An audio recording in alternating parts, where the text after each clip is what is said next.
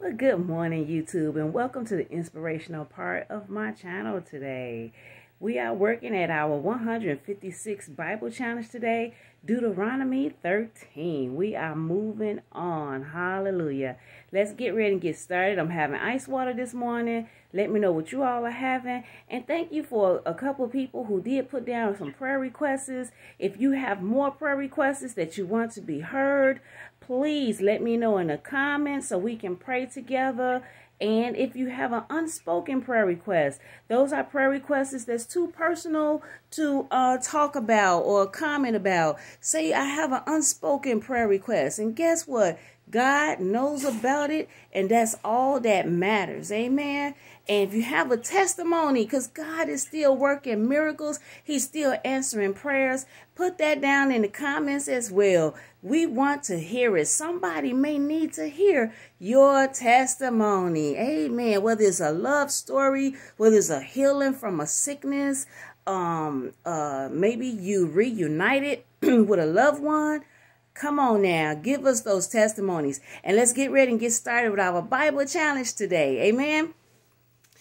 If there arise among you a prophet or a dreamer of dreams, and giveth thee a sign or a wonder, and the sign or the wonder come to pass, whereof he spake unto thee, saying, Let us go after other gods, and that's a small g, which thou hast not known, and let us serve them. Thou shalt not hearken unto the words of that prophet or that dreamer of dreams. For the Lord your God proveth you to know whether ye love the Lord your God with all your heart and with all your soul. Ye shall walk after the Lord your God and fear him and keep his commandments and obey his voice. And ye shall serve him and cleave unto him. And that prophet or that dreamer of dreams shall be put to death, because he has spoken to turn you away from the Lord your God, which brought you out of the land of Egypt and redeemed you out of the house of bondage, to thrust thee out of the way which the Lord thy God commanded thee to walk in. So shalt thou put the evil away from the midst of thee. If thy brother, the son of thy mother, or thy son, or thy daughter, or the wife of thy bosom, or thy friend, which is as thine own soul, entice thee secretly, saying, Let us go and serve other gods, which thou hast not known, thy nor thy fathers. Okay. Amen. Namely, of the gods of the people which are round about you, nigh unto thee, or far off from thee, from one end of the earth, even unto the other end of the earth. Thou shalt not consent unto him, nor hearken unto him, neither shall thine eye pity him, neither shalt thou spare, neither shalt thou conceal him, but thou shalt surely kill him. Thine hand should be first upon him to put him to death, and afterwards the hand of all the people. And thou shalt stone him with stones, and he die, because he has sought to thrust thee away from the Lord thy God, which brought thee out of the land of Egypt, from the house of bondage. May God add a blessing to the reading of his word. Amen.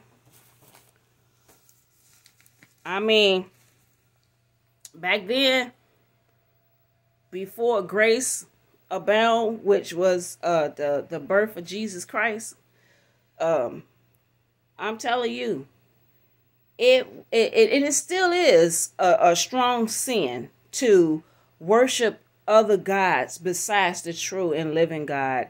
But we're living in grace times where we have the opportunity to repent and to turn away from wickedness. God wanted his people to remain pure. And going into this land of Canaan, they destroyed people who was not pure, who was, they did. And he's actually judging within their own community, though, in this particular chapter, that he's cleaning up his own community. He's telling them, hey, make sure that these people do not taint your community. God, I have brought you out of the land of Egypt. I've taken you out of bondage. Don't keep slapping me in my face over and over and over again. You know, that's what he's saying. And here's a quick summary. The Lord tests his people to see if they will worship false gods, prophets, dreamers, relatives, or friends. Who advocates worship of false gods will be put to death. Adulterous cities will be destroyed. Amen. May God add a blessing to his summary. And please like, comment, subscribe if you haven't subscribed already. Please hit the notifications bell if you haven't already. And like I said, if you have a testimony about something God has done for you, and just real quickly put it in the comments. If you have a prayer request, it could be a unspoken prayer request. It could be a prayer request that you don't mind letting us know what your prayer request is. Just go ahead and put it in the comments as well. And enjoy your day. And right off the top of my head, like I said, if we don't have no other testimony that we can think of, we can thank God for waking us up this morning, for closing us in our right minds, for banning all those demons and devils as we slept. Thank God we're alive. Thank God everything is still intact in our households. Thank God we're in our right minds. Some people went to bed last night and did not wake up this morning. So if you say you don't have a testimony, think again. Think again. Amen. Enjoy your Monday. Bye.